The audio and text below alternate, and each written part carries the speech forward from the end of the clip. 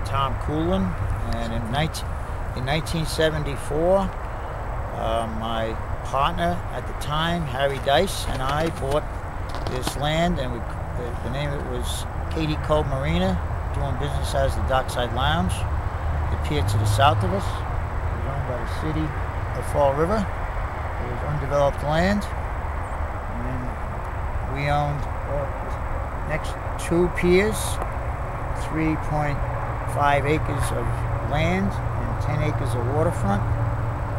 And we built a cocktail lounge on the end of this long pier here, and a 140 slip marina in between the two long piers.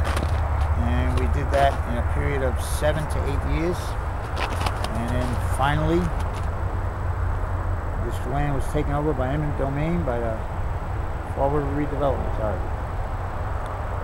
We fought it as much as we could, but we ended up having to be taken over by eminent domain and losing our business.